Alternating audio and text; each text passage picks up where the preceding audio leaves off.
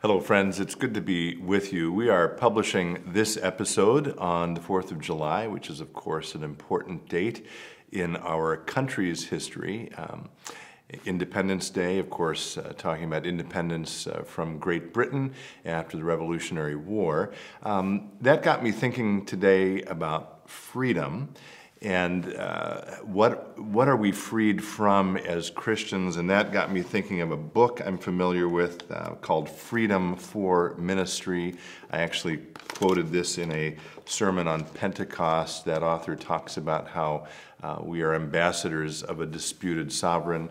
We maybe will provide a link to that sermon if you want to listen to that. But I want to talk about 4 different theological understandings of freedom. This is a big topic in our culture right now. You know, are we all free? Is this in fact a free country? How do we encourage freedom for everyone? And again, as a pastor, I want to come at this from a theological bent today. So I want to talk about a couple of verses from the Bible. I want to talk about Martin Luther very briefly, and then I want to talk about 2 comments from 2 of my favorite authors, C.S. Lewis, and again, Richard John Neuhaus, who wrote the book that includes the title Freedom for Ministry.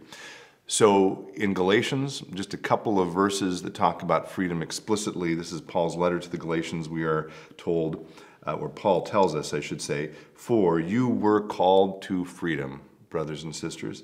Only do not use your freedom as an opportunity for self-indulgence, but through love become slaves to one another." That's Galatians 5:13. And then more simply in Galatians 5, Paul says, "It is for freedom that Christ has set us free." That's the biblical passages. We could unpack those more. I mentioned Martin Luther. I've talked about this before, but it seems appropriate to remind us. When Luther was alive, the spellings of names, as well as the spellings of all kinds of words, were not standardized yet in written German. His own last name was spelled in a variety of ways by his father. Luther decided to standardize the spelling that we know today, L-U-T-H-E-R, because it comes from a Greek word that means freed. So when Luther would sign his name, Martin Luther, what he was saying is Martin the freed one, or Martin the one who God has made free.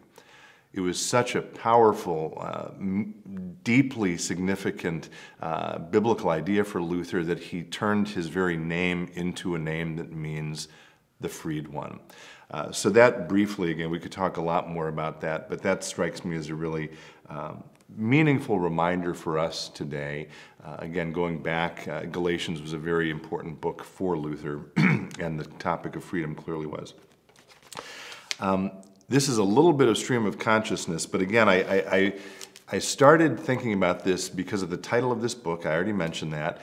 And because of some of the topics in this book, it got me thinking about another very important essay by C.S. Lewis. This is in a little book called Fern, Seed, and Elephants. I think I've mentioned this in a prior episode. And this is an essay called Membership. Right? And so you've heard the language of, as Christians, we are members of the body of Christ. Maybe that's a biblical image. And Lewis is talking in this essay about, at the time he lived, the sort of tension between the collective. So this would be particular political forms of thought that were encouraging a collectivism in his day versus the individual. And C.S. Lewis wants to remind us that at the end, we are called to be neither part of a collective nor exclusively individuals, but part of a new creation in Christ. And just a couple of things that he lifts up in this beautiful reflection on the Pauline understanding of what it means to be a member of the body of Christ. First, he says, the Christian is called not to individualism, but to membership in the mystical body. And then he says, just a few lines later, he explains what St. Paul means by being a member. And he says, by members, he meant what we would call organs, things essentially different from and complementary to one another. So we're different, but complementary. We need one another, and we need one another in our differences. And this strikes me as a very important insight in our culture today. We're not all called to be the same. God invites us, He calls us, He challenges us to live into our differences because the body of Christ needs those differences. And then finally, that brings us to this book I started with, Freedom for Ministry.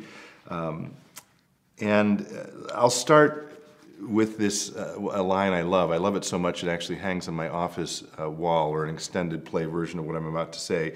But Neuhaus reminds us that we, all of us, need to get away from the fear of being different from one another, right? And instead to live into that difference so that we can free others also to be different. When we are afraid to act upon the difference to which we are called, he says, we inhibit others from acting upon the difference to which they are called.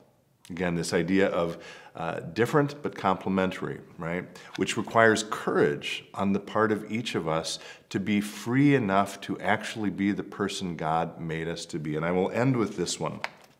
And this again, we've been talking about the body of Christ, about community.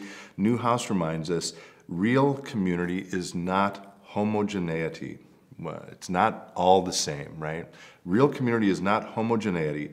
It is the discipline and devotion of disparate people, different people, people who are not the same, bearing with one another in the hard tasks of love. On this 4th of July, I pray that as Christians living in 2020, we can live into that beautiful future of freedom. Thanks as always for watching. Be well, stay in touch, and God bless.